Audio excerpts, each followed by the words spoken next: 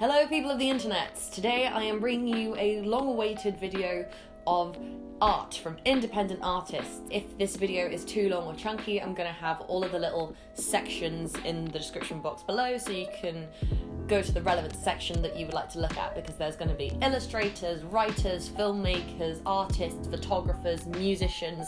This video is just going to be one massive block of arty, independent-y goodness. So first section we're going to start with is illustrators. First illustrator is Nyasa Hind. Nyasa's style is very much inspired by the jungle, and she has a certain very subtle style of blending colours, but they're very bright, they're very pigmented and vibrant, so it gives her work a sort of gentle punch, if that makes sense. She's brilliant to work with. I commissioned her to do some channel art for me, which was wonderful. She has her own website, her own Instagram, and please go support her, okay? She's fantastic. Second illustrator you should support is Sylvie, or Sylvie of the Woods. Sylvie's art is largely focused on the natural world, particularly the beach in Cornwall. I love her style. It's sort of impressionist as well, like quite subtly blended together with the colours, but she uses quite vibrant teals and greens to really sort of bring the natural environment a sort of artistic flair and sparkle. It sort of shows you how artists see the world. If you would like to purchase Sylvie's prints, there will be a link in the description box to a tweet where she details her PayPal,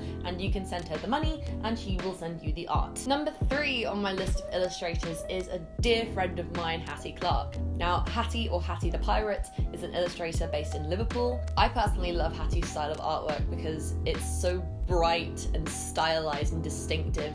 All of her artwork is extremely intelligent, endearing, and it's just, there's this one print that she has of loads of women, and they're all of completely different ethnicities, completely different sexualities. It was just so encouraging and beautiful to see. So if you want to see some more from Hattie, there she is. Illustrator number 4 on the list is Ed Stockham. Some of you might know Ed from the ball throwing video on YouTube, I'll link it down below, or from illustrating works like Graffiti by Savannah Brown. But Ed really is an artist in his own right. This is Ed's book that you can get. It was on sale at Summer in the City. These are just what Ed has just been drawing on a daily basis, so you really do get an insight into how he sees the world. Another thing I thought I would share with you is that it was my birthday very recently, and Ed was kind enough to send me a print that I saw on his Instagram, and I will be hanging this on my wall to add to my little collection of art behind me there. Right, so that's the illustrators done. Now time to move on to the writers/creators. First up is Guy Larson. Now,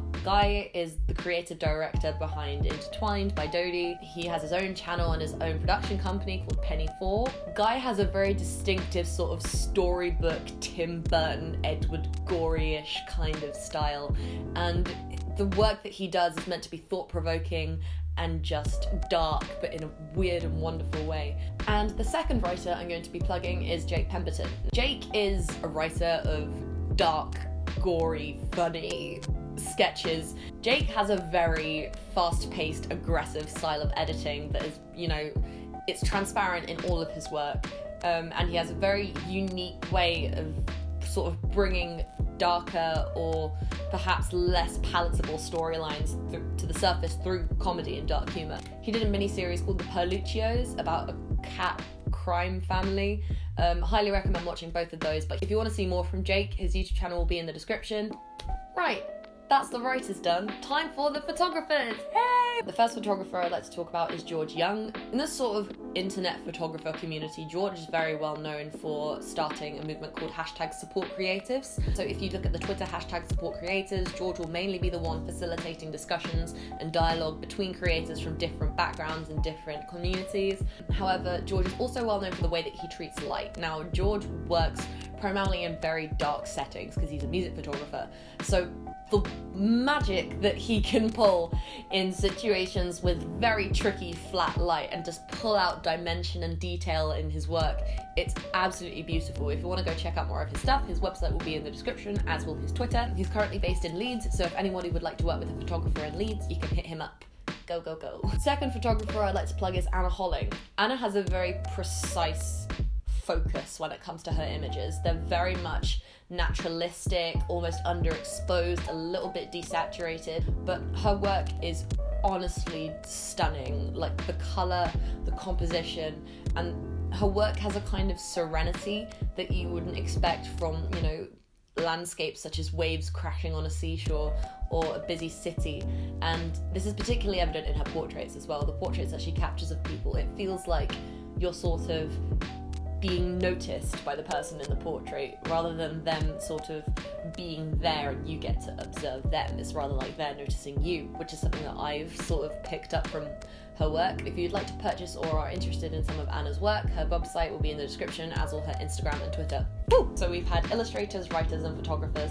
We're going to take a quick break. We're going to talk about someone who's not necessarily an artist in one particular form of media, but more of a multimodal artists, and that is Beth Boulevard. Beth makes short films that she regularly uploads to YouTube, but she has a very distinct sort of gothic, gritty, pastelized style, and she isn't afraid to talk about topics that are, you know, a little bit darker. I worked with Beth recently to help promote some of her merchandise that she's releasing. This is a t-shirt that I ordered from Beth's store before it was released. It says work of art or a piece of work on it, and I think that's really interesting in terms of referring to how we view women and femininity. So many great things are going to be coming from her. If you haven't subscribed to her already, you should be, and I'm going to have her link to her art shop down in the description. So now we've plugged Beth and we've talked about illustrators, writers and photographers, we're going to go on to Instagram artists. We're going to start off with Tyler Fader. Tyler Fader's work often represents marginalised groups, particularly marginalised women and queer people. It's just so refreshing to see art that's so peaceful,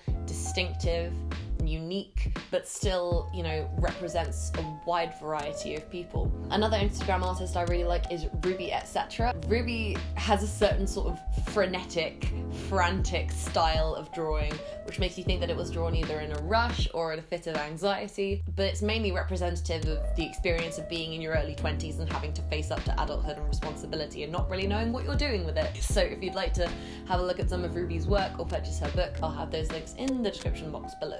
Another Instagram artist in that same vein is by Mari Andrew. I think that her art is mainly a part of her coming to terms with what her life has brought her and what it's going to be in the future, and that's really refreshing and encouraging to see, particularly if you're someone like myself with chronic anxiety who is terrified of what the world may bring. Another Instagram artist you should look at is Liana Fink.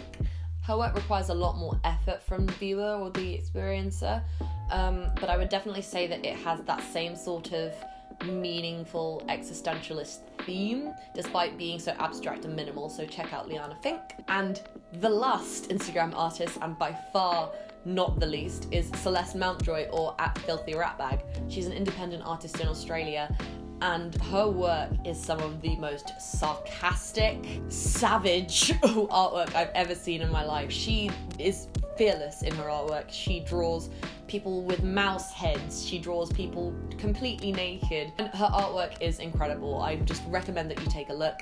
I don't know if she has an online store yet, but if she does, you bet it will be in the description. And finally, we have musicians. There are only going to be 3 musicians in this category. First of all, we have Sus Varman. His work is really sort of lo-fi chill. If you enjoy like the lo-fi radio sessions that YouTube generates, then you'll enjoy his stuff. But it's all completely done in his own bedroom. He does all of the work himself, all of the looping, all of the timing, all of the sampling. Varman does it, and it's incredible what he comes up with. So highly recommend purchasing his work, using it in your videos, crediting him. Get this kid famous so that he can, you know, throw a massive party and have us all invited.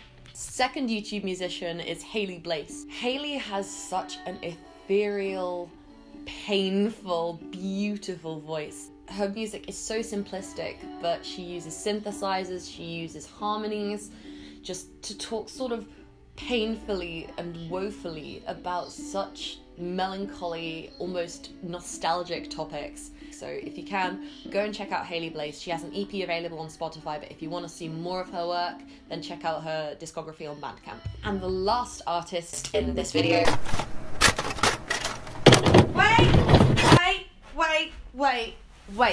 Wait, hello, hi.